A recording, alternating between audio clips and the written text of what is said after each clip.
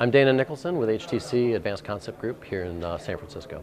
It's a design-focused group, and our group in San Francisco has been working really hard in the last year, working with Valve on the new product here. And today we're sort of demonstrating the new system and doing demos to show just how great it is.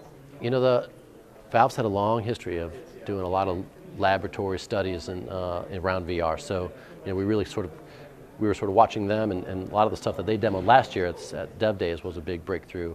And so that's when we started to track them a little bit, and in further conversations when we got to see some of their breakthrough technologies, especially around the room scale, laser tracking stuff. Gosh, we were excited, and so we brought our whole team on board, and we've been moving very fast ever since. And it's really about getting people in there. There's nothing like experience in VR. Of all the VR demos, I mean, that's the deal. You got to see it to believe it, and coming out of those rooms right now, we're seeing a lot of people's faces. There's the way they look before they go in and the look they come out.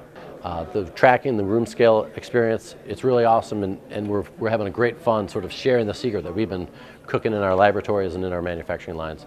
And today we're announcing the dev kit is really ready for developers to get ready for VR, and we're committed to bringing the commercial product at the end of this year. So the dev kit that HTC is working on, it includes the whole system. So it's definitely a partnership with Valve and working with their technologies and our expertise, bringing together the whole system. It's pretty much, once those things get set up, they're ready to go, and people can come and go in and out of the experience pretty easily.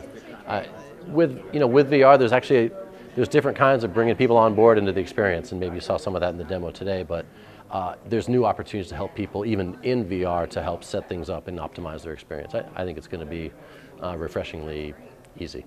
The systems together, we're demonstrating a high level of performance, a high level of immersion, and a feeling of presence. I mean, that's what we're doing today, and we're locking that down. We're setting that as the bar that we're going to establish, and then now we're working on refinements to making a consumer product really ready for mainstream people, not just developers.